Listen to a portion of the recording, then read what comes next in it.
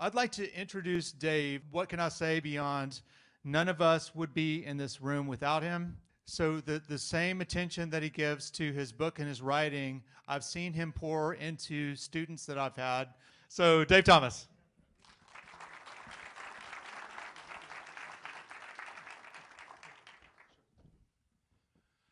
Wow, fantastic conference. I'm sure at the end we will have a nice summary, so I'm not going to gush too much. But I must admit, I always enjoy these conferences, so thank you to everybody involved. How many people have seen me speak at a previous Elixir event? Oh, fair number. Twice? All right.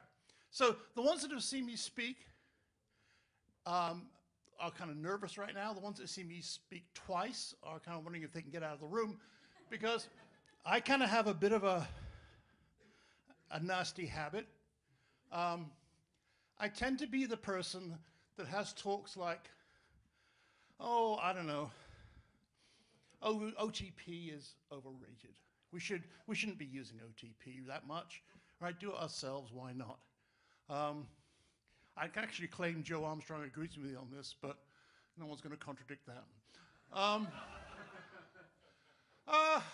Phoenix favors monoliths.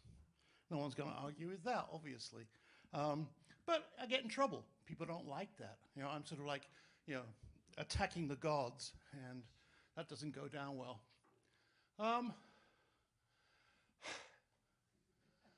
Our apps are boring. If I see one more damn web app, oh, kill me. Come on. Non-web apps outweigh web apps by 3 orders of magnitude if you look at just processors. There are 1,000 times more processors in small devices than there are in browsers. And that doesn't mean phones. That means smaller than phones. We have the best technology in the world for talking to those devices. And yes, we do have some projects that are looking at that. But as a community, wow, we should be pushing that. But I'm not going to do that, because that would be nasty and mean, and I'm not nasty and mean. Oh, I did that.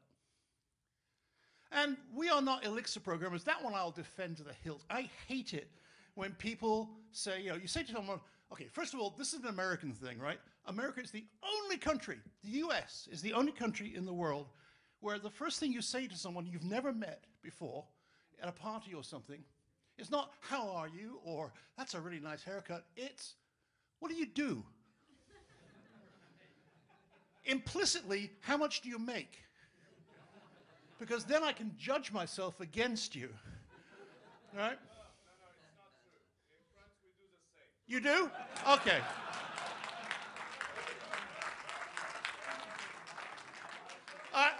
I hate to say it, but I think that makes my point. You are not an Elixir developer. You are a developer. But more to the point, you're a problem solver, and you're someone that's changing the world. Stop calling yourself an Elixir programmer. Jeez. All right, so let me see if I can use my buttons here. Yes. So the problem is, I keep giving these talks, and I've done like 5 or 6 of these talks at various Elixir events, and I end up with an audience looking at me like that. And I had to put that in. Everybody else has had pictures of their pet or their whatever else. And I'm sick of it. I'm sick of it. Because I am not that kind of person. Right? That's me. I'm sweet. I'm kind. Right? I'm the little pussycat in the room. So this talk is not going to be why you all suck. Well, actually it is, but it's indirect. You won't notice it. You won't notice it.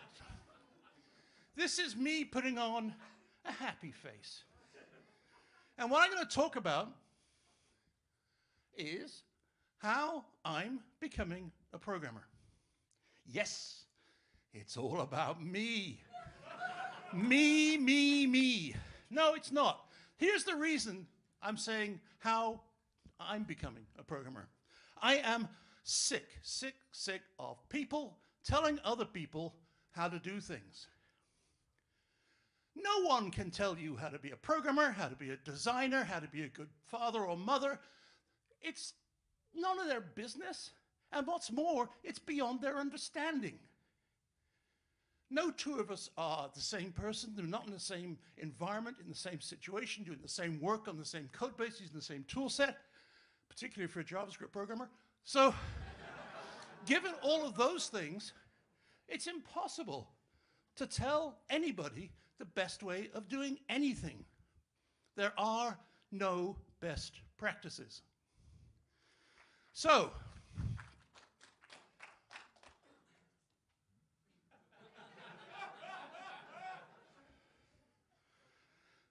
I am going to tell you what I do, and you are free to ignore it or say, oh, it might be interesting, or what a fool he is, whatever.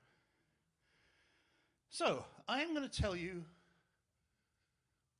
how I'm trying to become a better programmer. Now, I added it up, and I have been programming for something like 48 years. And I think I have probably coded, I'm not going to say every single day. I know that's not true. But every single day within, 0.05% or something, right? Most days, vast majority of days in that time. And I used to joke that, people would say, what do you do? And I'd say, you French? And I'd go, no. And they'd say, okay, what do you do? And I'd say, well, I'm a programmer, and one day I'm hoping to get it right. Ha ha, that was a little joke. And I've now realized that's stupid, because I'm never going to get it right. And that's okay. So my 3 goals, I want to be happy doing what I'm doing. And that's a 2-edged goal. I want to do something that makes me happy, and I want to be happy while I'm doing that thing. I really want to keep developing, not as in coding, but as developing as a human being and learning. I think the word for a developer that's not developing is maintenance programmer. Or actually, no, unemployed. Because we, of all the industries on the planet, I think, put the strongest demands on our participants to learn. I don't think any other industry has the kind of half-life of information that we have. It's measured in a small number of years, not decades, not centuries, maybe 5 years, 10 years. And last, and obviously more modestly, I think it's really important that we change the world for the better. And that doesn't necessarily mean that we get new treaties signed with different countries, or that we, cure some disease. I think we all recognize when what we do has an impact, when what we do has made things better than they were. And it can be better in a really small way. I mean, I remember when I was working in England in the 80s, we worked, at one point, British Telecom had these terminals called Prestel terminals, and they were 40 columns wide, 24 columns deep, 8 colors, and they connected over a 300 baud modem, eventually upgraded to, I think, a 1200 baud modem. And they basically, all you could display, you start at the top and you wrote whatever 24 times 40 was characters, and that was the screen. And then you sent it again, and that was the next screen. And these took off for some reason, I have no idea why.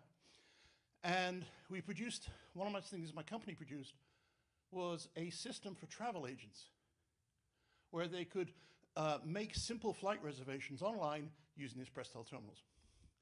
Because the other alternative was to use the airlines terminals, and they were like, 4 years worth of training before you could even log into them. So we did that. And I always remember the first time I walked down a high street in England, and I looked through a window and I saw my code running on one of their terminals. And the sheer pleasure that gave me, just to see something I'd done was being used. And I think that motivates a lot of us, right? So changing the world for the better is important. So, goal number 1, be happy. Zach talked about this earlier on. It's really important to be happy. As you know, the Carnation Company, back in 1904, initially came out with the marketing concept that their cows were contented, and therefore their milk was better. And in fact, this being the world, there has been research on that.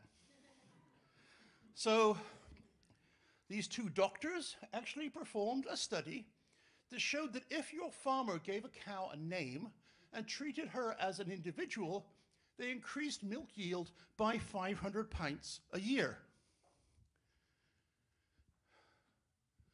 So I was going to stop software development and open a farm, and I was going to have like a day spa, maybe a walk through McDonald's. Well, that's a little bit close to the bone. But I mean, also, I don't know if have anyone seen the film about Temple Grandin? You know, same idea, right? Reduce the stress, contented cows make better milk. And I think that's very true of all of us.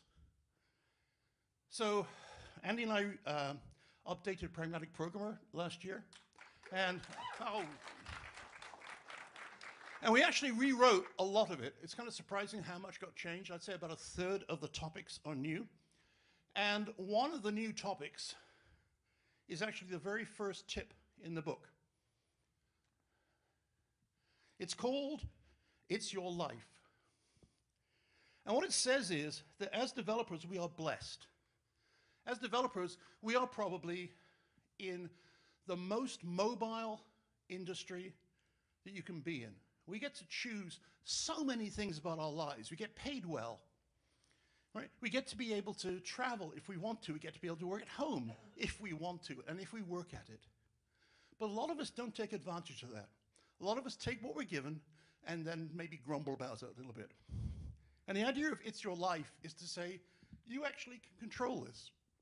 You can think about what would make you happy, what would make you work better, what would make you more contented. And then, how to work for it.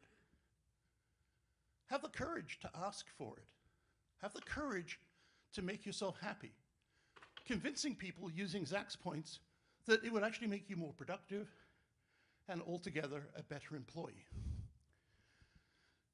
And in fact, the very first body text tip in the book, we called the most important tip in the book. And one of the cool things about having an audiobook is that I can actually save myself some work. Tip 3. You have agency. And you do. You get to call the shots. Make yourself happy. You deserve it. So, no, but seriously, that's a strong goal. I have discovered in my career that whenever I find myself groaning when I have to do something, it's time to make a change. Whenever I get in the mirror, you know, and not just like short term, I mean, you're not that stupid, but I mean, if it's like every day for a month, you have to drag yourself out of bed, think about it and fix it. All right, goal number 2, growing. It is one of the privileges of our industry that we get to learn the whole time.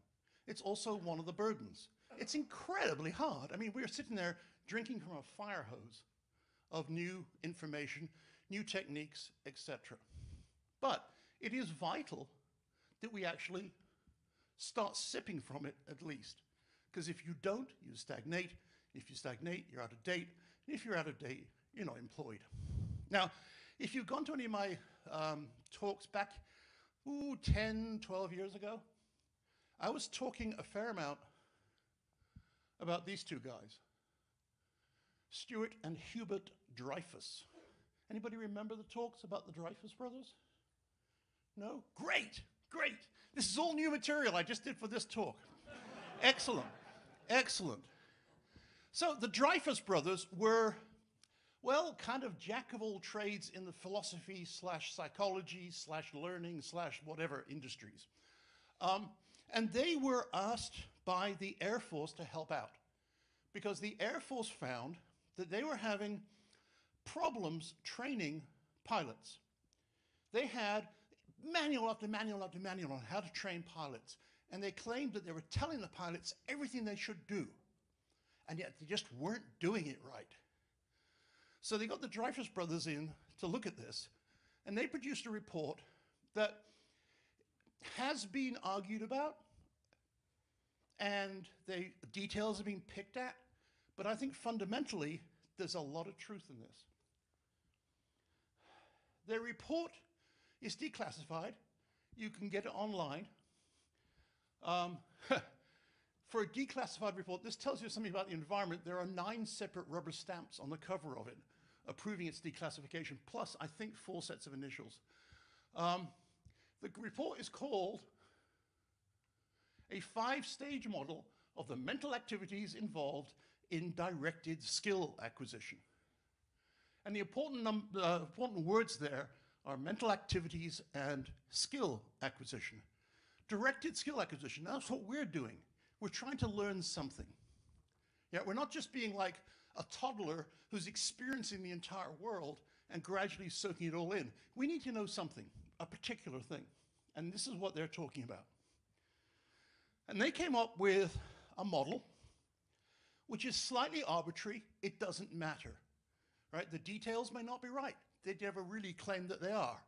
It's the overall model that's important. In their model, you have 5 phases that you go through achieving some kind of mastery. Obviously, you start out as a novice. If you've never done something before, if you don't know anything about something, you are, by definition, a novice.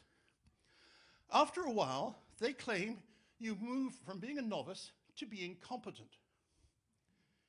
That move must be one of the proudest moments in your life. Imagine you go home and you tell your partner, darling, I'm competent. You know, no, but you're competent. Then after a while, you graduate to being proficient. Like being a Boy Scout, really. Then maybe you become an expert. And then finally, you achieve mastery. I tried very hard to degender this slide, but I'm not too sure mistressy actually has the same meaning. So mastery is going to be. And here's the thing, and it ties into the previous talk really strongly. The thing that takes you up that set of steps is experience. It is not reading, it's not talking, not thinking, it's doing. That's what they found. And I think it's interesting just to go through them in just a little bit more detail. So, if you're a novice, you have no experience whatsoever. You don't know anything about this environment, and therefore, you have to be given explicit rules about what to do when. Because you have no way of interpreting what's happening otherwise. You have zero context in which to work. If I'm about to jump out of an airplane with a parachute for the very first time, I really do not want to have a lecture on Bernoulli numbers. I want to be told what to pull and when. That's all. Has anybody here either learned to drive recently or taught someone to drive recently? Yeah? What do you think about the conversational possibilities of talking to a learner driver for the first couple of weeks when they're driving? Zero. They have no bandwidth for any kind of philosophical discussion about, road etiquette. They are white knuckle, how do I not kill people? Right? That is a novice. Now, I'm quoting from the report here because they draw all this in terms of pilots. And it's kind of like nicer to talk outside our industry when we're talking about being a novice. Novice pilot knows how to read the cockpit instruments and how to manipulate the controls in response to such features as instrument readings and context-free visual clues such as, okay, I love this, the angle of displacement of the horizon. Otherwise known as, we're dying. But that's what the novice can do, right? The novice can respond. They've been told, if this is high, push that. If this is low, pull that. And as a novice, you'll fly around 4 or 5 hours doing that until you've kind of worked out the ropes. And at some point, you'll become competent. And now what you're starting to learn is patterns. You are dealing with stimuli, and you have started to develop the ability to respond to stimuli kind of quasi-automatically. If the nose starts to drop, you may find yourself pulling back slightly on the stick without realizing that you actually went through the conscious process of saying, oh, the nose is dropping, I need to pull back. So you are using now, rather than rules, you're using guidelines. A guideline is a rule that you can break. It's a suggestion. In general, if you see that the nose is dipping, you want to pull back on the stick. Maybe, though, you also want to put a bit more throttle in. Maybe you want to check for icing on the wings, whatever it might be, right? It's less than a rule, it's more of a guideline. So now you're developing context. You're beginning to see what you're doing as part of being a bigger picture. Again, to read from them, competent pilot can recognize aspects such as we're high in the landing approach, or we're verging on a stall, or we have a dangerous crab angle. And they know the kind of things they're supposed to do to correct for that. In a way, they're beginning to use macros to execute what they're doing. The next step up, though, is a really big step, is the step up to proficiency. Up till now, we've been dealing with individual tasks.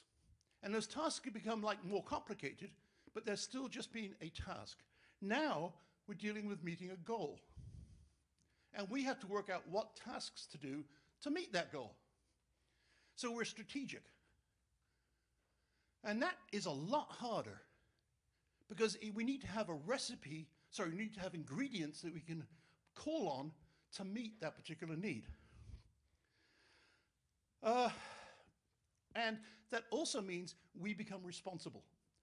Up until now, people have told us what to do. Now we are deciding what to do. Proficient pilot, this is kind of weird, intent on making a safe landing, sees as salient, sees the landing angle and the crab landing approach, start again, the landing envelope and the crab angle as salient and ignores the terrain beyond the far end of the runway. Okay, so that's what they're doing in that particular moment. But then they suddenly decide, oh, you know what, I'm gonna have to go around. There's a cow on the runway being contented. So what am I gonna do?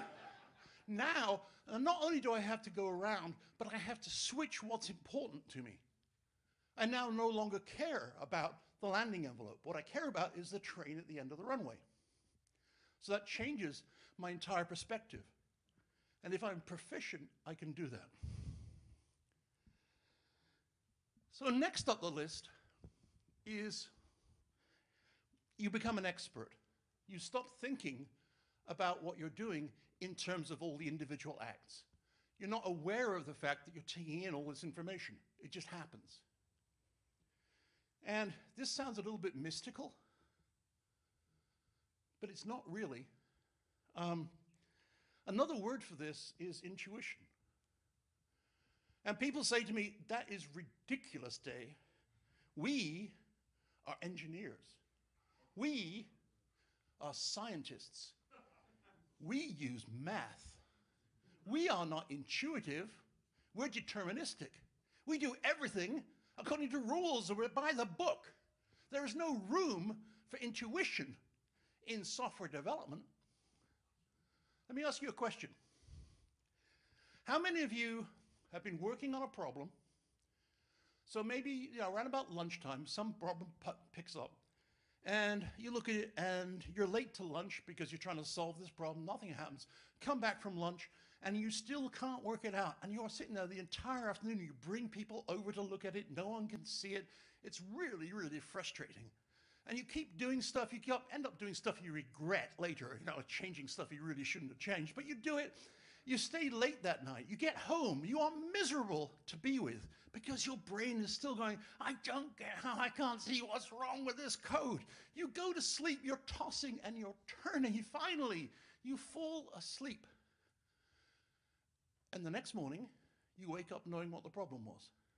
How many people? Yeah, there's no room for intuition in software development. Intuition, well, I'll get to that in a second.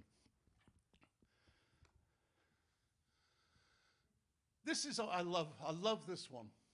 The magnitude and importance of the change from analytic thought to intuitive response is the experience of a pilot who suddenly realizes he's flying an airplane.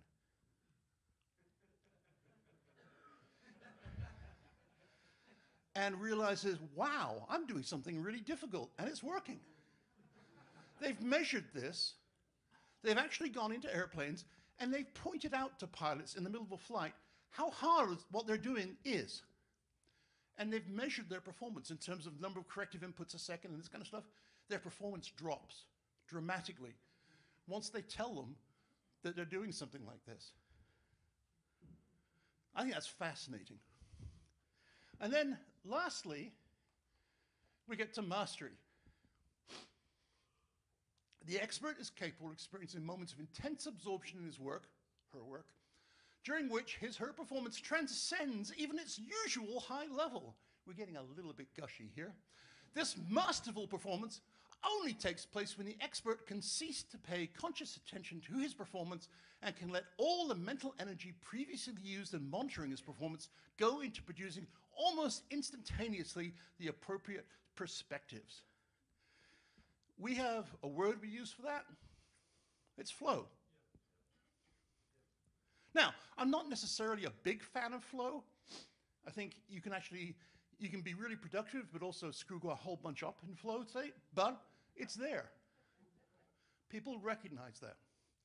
Okay, so they got this mental model, and just to kind of show how partly the reason you know that this is kind of artificial is just how convenient this ends up being.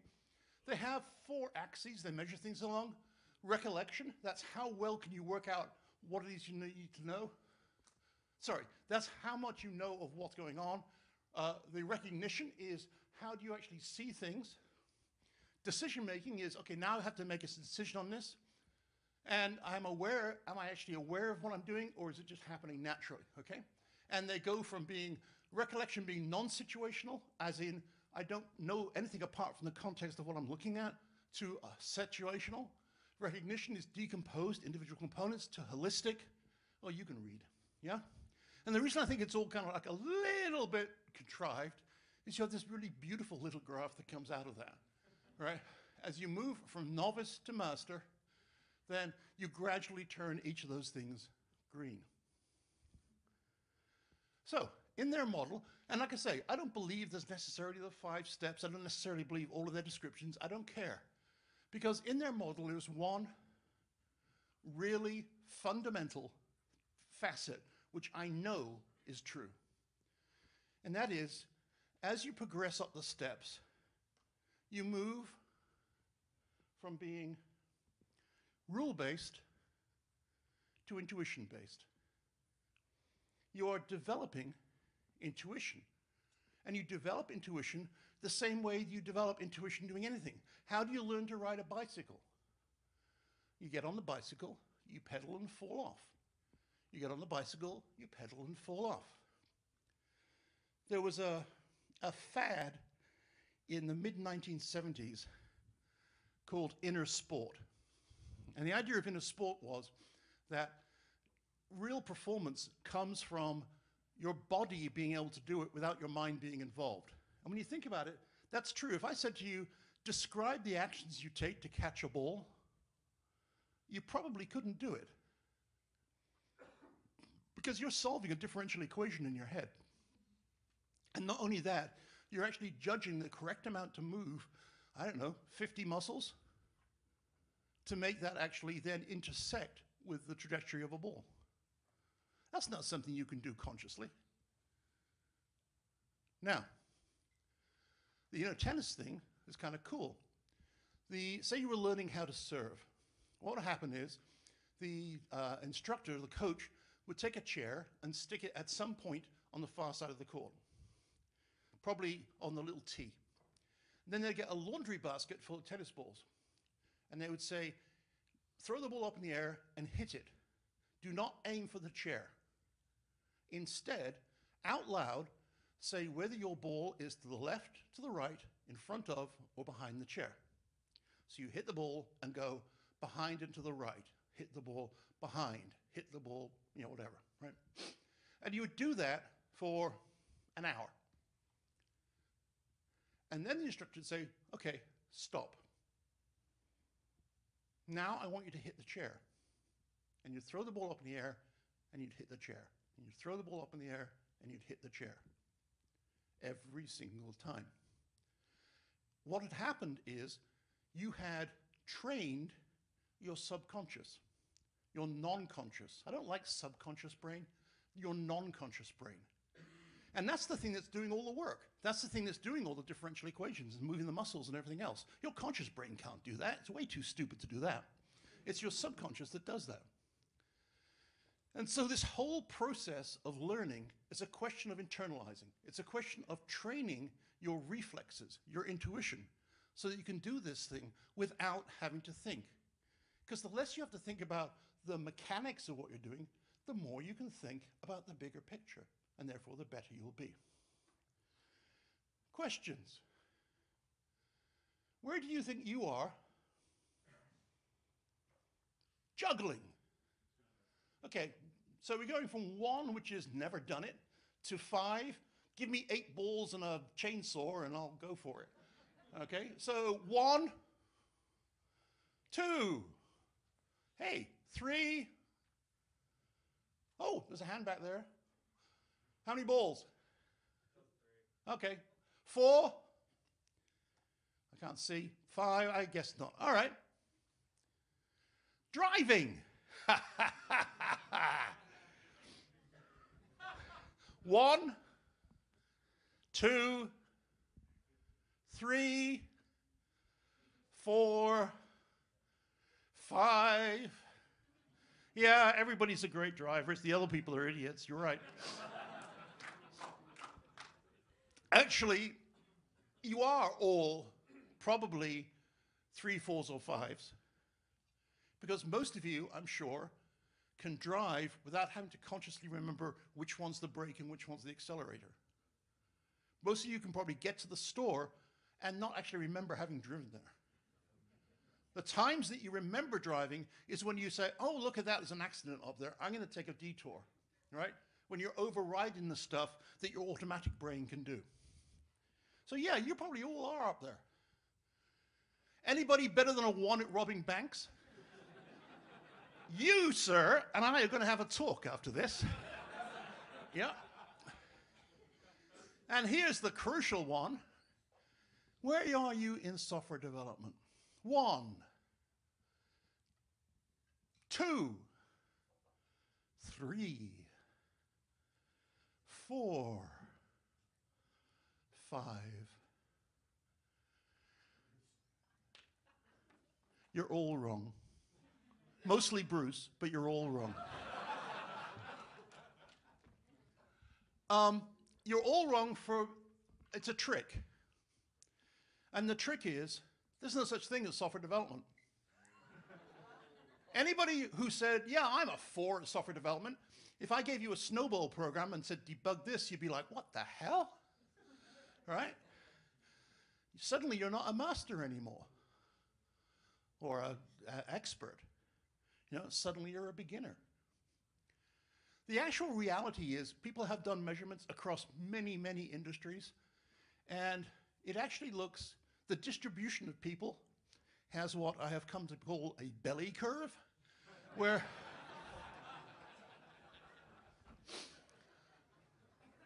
most people sit around a high 2. Can anybody think why you sit around a high 2? You got it to compile.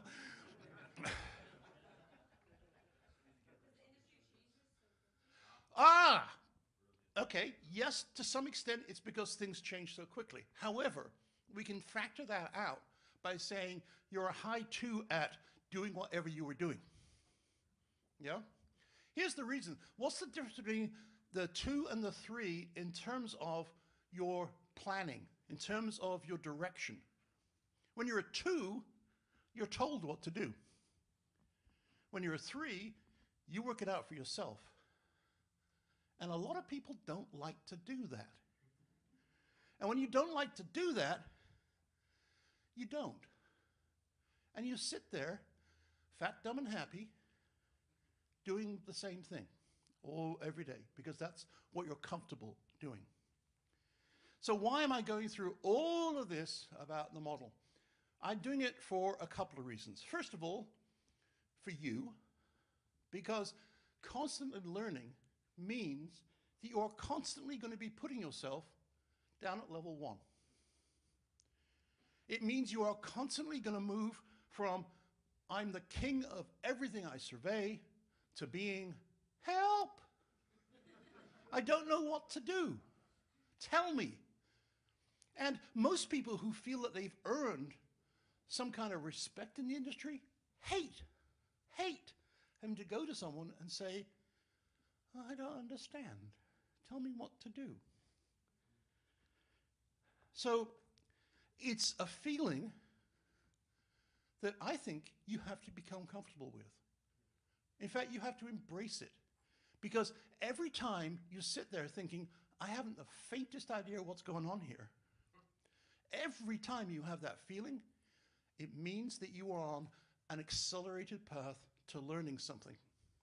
Because the incremental learning from 3 to 4 is all fine-tuning. Yeah, you're good at something, you're just going to get a little bit better. But the difference between 1 and 2 is like 80% of the entire amount of things you need to know. It's phenomenal. So every time you get from a 1 to a 2, I'll get to a 3, just because that's what you'll be comfortable, right? Then find something where you can shoot back down the curve to a 1 and start again. Don't throw away the other stuff. That's what pays the bills. It's the 1 that pays tomorrow's bills.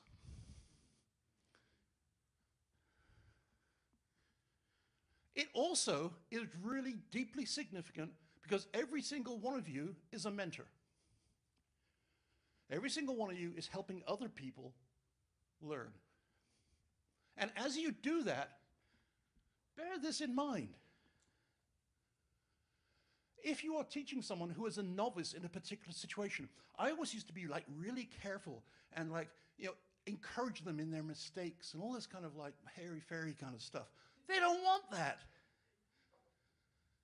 They want to be told what to do.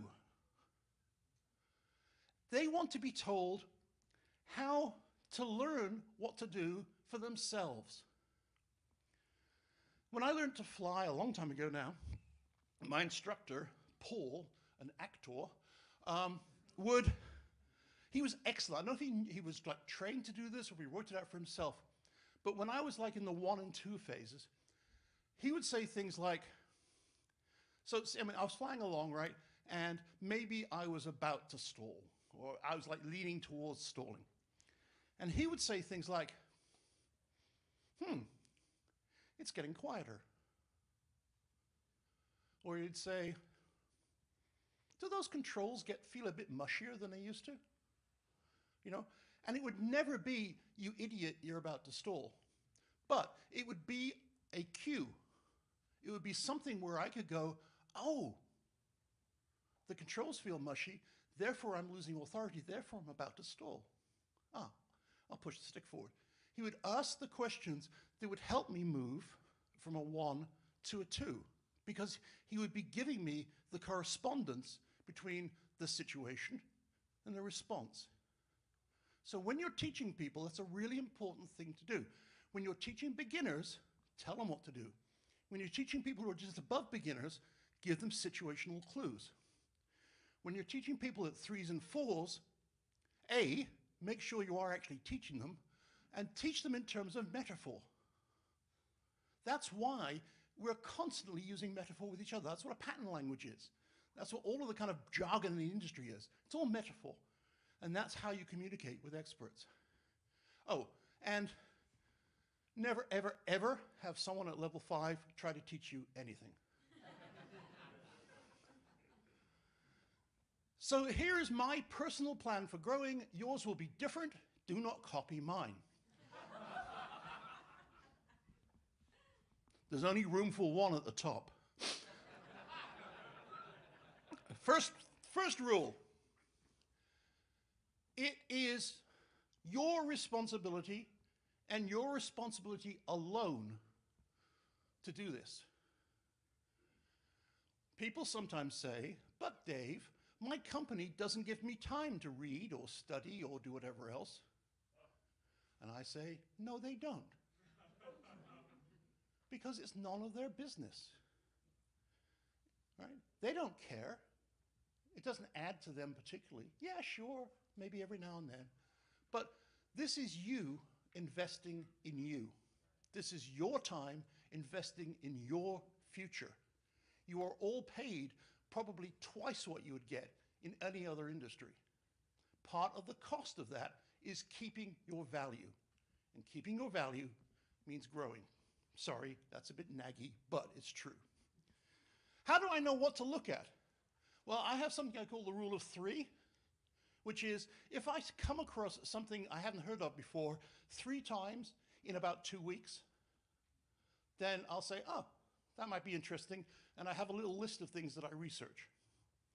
I try really, really hard not to go and do it immediately just because that's kind of like what I do. But I mean, rule of 3, if you see it 3 times, research it. And you never know, it may be interesting. 2 times. No, 2 times isn't enough. 2 times is somebody, 2 times is somebody copying somebody else's post, right? 2 times is A and then B going, I agree. Research. When you do research. Don't follow every single fad. Don't like just, oh, you know, that's got a really cool name. I'll go see what it does, right? Look at things wisely. What's this going to do for me? How is this going to help me? In what way is this interesting? In what way is it something I don't know anything about? And that's my last point. Diversity is important. You're investing in yourself. Anybody who does investing will say, diversity is how you protect yourself from change. But diversity means becoming a novice. So be prepared to diversify. And then last, just because I've noticed this in myself, I have a calendar entry that repeats every 6 months. And all it does is it says, comfortable, question mark. And it makes me think about it. And if I say, yeah, then I immediately have to stop what I'm doing and go and find something else. Because I don't want to be comfortable. Not too long, right? Okay, this leads me to the last point. And this was covered really well all over the place. Another Thomas, maybe. And that is the idea of doing good. And in fact, it was so important to us that it became the last tip. Actually, it's not even a tip. It's an entire chapter in the book. The last tip in the book is about doing good, about being conscious of what you do. It's about calling stuff out when you're asked to do things that are wrong. It's about thinking about the consequences of what you do. When you think about it, Twitter, right? An application that originally allowed you to send 144 character messages to people that didn't care, right? Has actually changed the world. People have died because of Twitter. Revolutions have been won because of Twitter. It's an incredible responsibility for what was just a kind of throwaway cool app. So one of the things that we really recommend is that the Nuremberg defense didn't work at Nuremberg, and it's not going to work for you. I was just following orders means that you're not a human being. So we actually have 3 tips in this chapter because it was important enough. First tip. Tip 98. First, do no harm. Second one. Tip 99. Don't enable scumbags.